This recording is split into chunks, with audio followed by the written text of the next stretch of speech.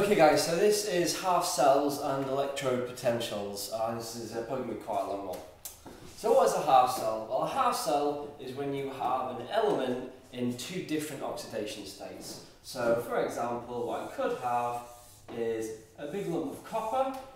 So that's an uncombined element because it's just copper, so that has an oxidation state of 0. And we put that in a beaker, and in that beaker is some copper 2+ ions. And if this was under standard conditions, that would be a 1 mole per decimeter cubed concentration. Other standard conditions would be 298 Kelvin or 25 degrees C and 1 atmosphere. As standard, normal room conditions, there is 1 atmosphere on top of us. So what we do is we have our solid copper, Cu, and our Cu2+ in the solution, and we attach that to a wire. And that wire will go to either a voltmeter if you wanted to record the voltage, or a light bulb, a heater, whatever it is you want to supply energy to if you're using this as a battery. And that's our half cell. To make a whole cell we need 2 of those. So on the other side of this wire there's going to be another metal, whatever that is, and another ion of that metal in the solution. And again, we don't know what this is. This could be a zinc and Zn2+, anything like that. Okay. Now, here's what happens.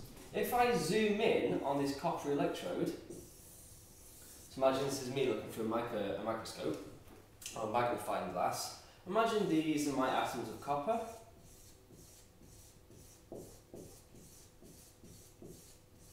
Like that. And this is the wire coming out the top of them. Well, what happens is copper, in this case, what it will do is it will give up the electrons. So one of these atoms loses 2 electrons. So that's lost 2 electrons. The electrons travel up and through the wire.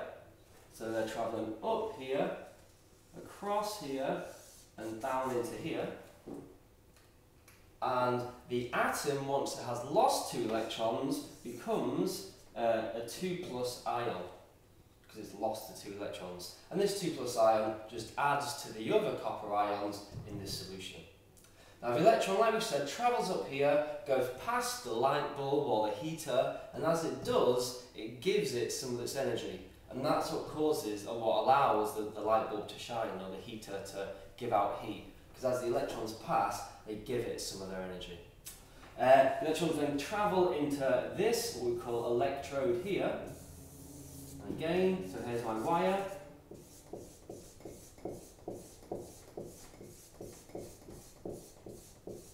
Now here, my electrons are coming down, so imagine this red pen is an electron, or a couple of electrons. They come down the wire and into the electrode, and one of your zinc 2+ ions in solution, that approaches the electrode, and when it does, it takes 2 of the electrons from the electrode. Because remember, they're travelling down the wire into it.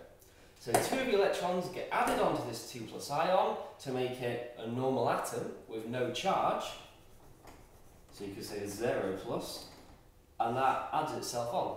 Then another ion comes along and nicks 2 more electrons to add on as well, and another one, and another one, and another one. So over time, what happens is, and it depends what you have to determine which does what, but on one side, in one half cell, your atoms will lose electrons to become ions.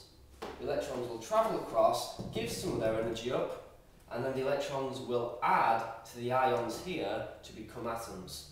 So you've kind of got the opposite thing happening at either end. One of them is losing electrons and the other one's gaining it. One of them is going from atoms to ions, the other one's going from ions to atoms. Okay? Now, ask you a question, have a think about this. What's going to happen to the charge in here over time? Is it going to get more positive, or is it going to get more negative? Okay, well, think about it. If we're making more positive ions, over time, the charge in here is going to get really, really positive. And if here we're losing our positive ions, over time is going to get less positive or more negative over time. And if this happens too much, your cell will stop to work. The electrons won't be able to travel across anymore if this becomes too positive and this becomes too negative. So we need a way of balancing the charges. And the way we do that is we add something called a salt bridge. Now I'm just going to rub this off with a meter.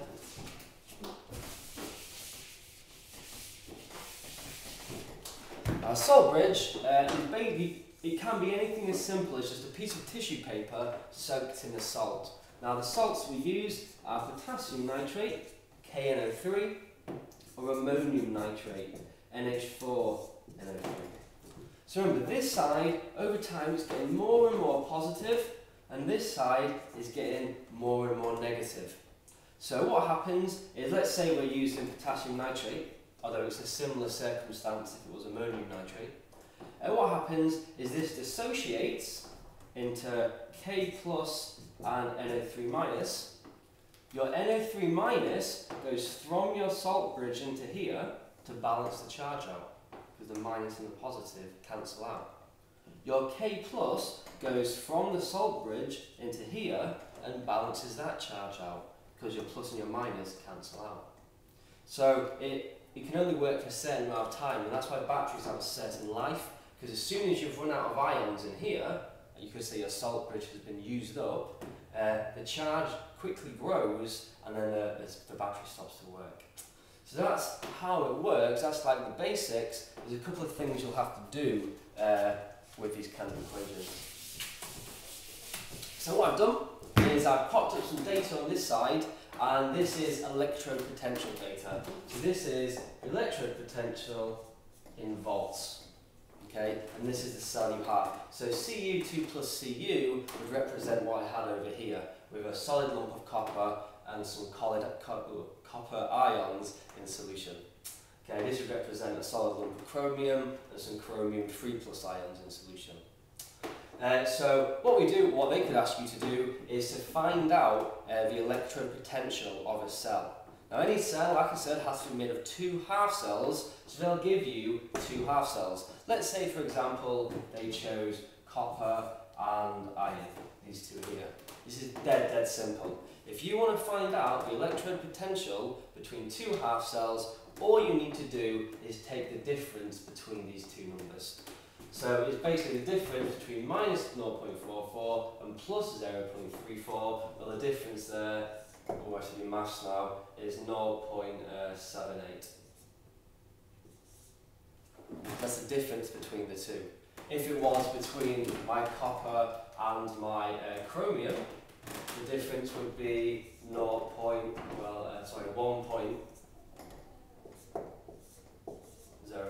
Because the difference between positive 0.34 and negative 0.74 is 1.08.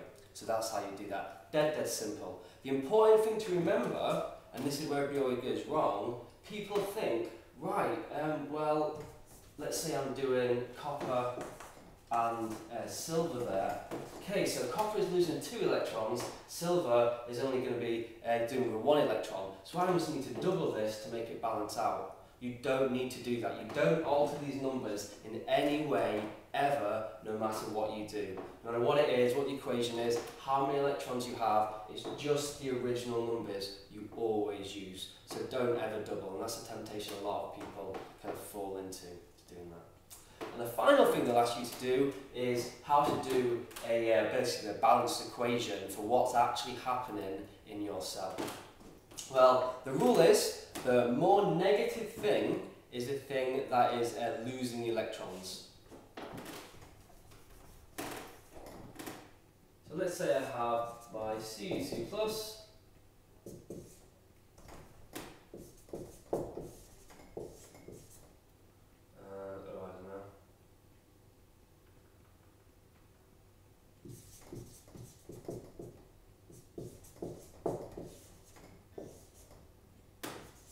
So I've got my Cu2 plus, add 2 electrons goes to Cu, Zn2 plus, add 2 electrons goes to Zn. They will always rate it down in this way. Whenever you do an electrode potential, they always give it as the reduction equation. Remember, oxidation is loss, reduction is gain of electrons. So look, these are both gaining electrons. But obviously, both of my elements can't gain electrons. That doesn't make sense. One of them has to gain electrons, one of them has to lose electrons. And as I mentioned earlier, it's the more negative electrode potential, that is the element that loses its electrons. So what you have to do is you have to look at the two they've chosen, so we're now looking at these two. You have to figure out which of these two has the more negative electrode potential, and that's dead easy, just look at the number. Okay, so zinc has got the more negative one, and then what you have to do is you have to flip the equation around. Well, it's the equivalent of reversing the arrow. So let's flip this around. So zinc's the more negative, so I'm going to flip that around. Zinc goes to Zn 2 plus 2 minus, and then you need to combine your equations. So I've got my Cu2 plus Zn. The 2 electrons here are going to cancel out the 2 electrons there. So I'm not going to write those down on either side.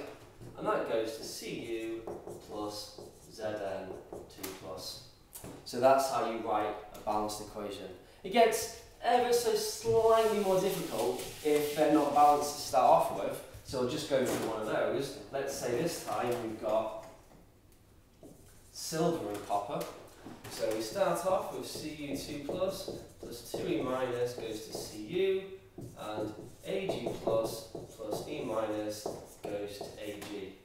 If they're not balanced, all you have to do is take an extra step to balance them at the very, very start. So I look at this, copper is got 2 electrons involved in it, silver's only got 1, I just need to double this equation here. So I'm just going to add a big 2, like a big number, molar numbers in front of everything there. And then, just like before, I'm going to look at which is the most negative electrode potential. Well, this time it's positive 0.8 and positive 0.34. So copper is the least positive, the more negative one. Therefore, I must need to reverse the copper. Remember, they'll always start as reduction. You reverse the more negative one. So, let's reverse that. So that's Cu goes to Cu2 plus 2e minus. And again, just like before, combine them together. So I've now got Cu plus 2Ag plus goes to Cu2 plus 2Ag.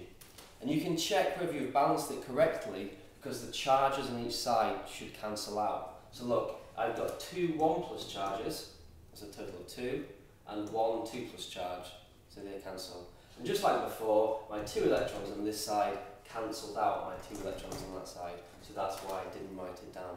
When you do your final equation, you shouldn't have any electrons left over if you've done it correctly. Okay, that's how we do that. There are 1 or 2 other little tiny extra things they could ask you. Sometimes they say they're using a hydrogen half cell.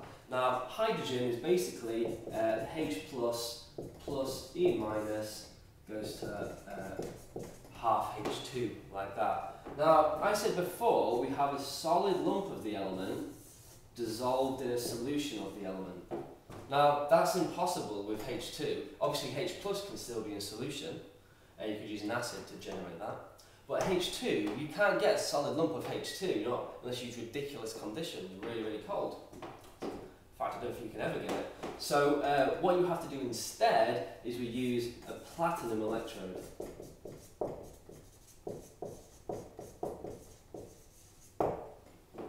Okay? The reason we use platinum is because it is inert and it won't react with anything, so we can basically completely ignore it.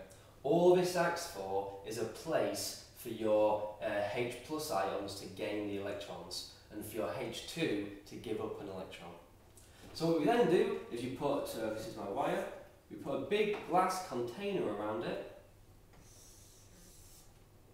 like so, and into that glass container we put some hydrogen gas.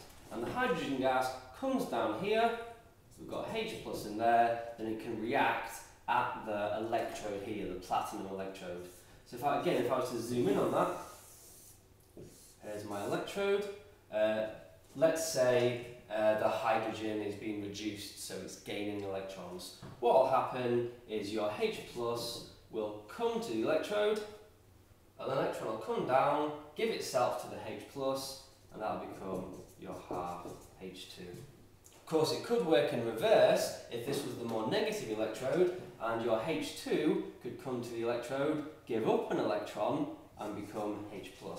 So all this acts for, this platinum electrode, is a place for your reaction to take place. And there's one more final thing. So remember, we use platinum because it's inert, and that is if you have two different ions. So what we can have is your Fe3 plus, Fe2 plus ion. Remember, always written as oxidation. And again, all we do is we use a platinum electrode because it's inert, and we stick both of our ions in the solution. So I have Fe2 plus and Fe3 plus in the solution. And just like before, the platinum electrode acts as a place for the picking up or losing of electrons to take place on. And that is how cells and electrode potentials.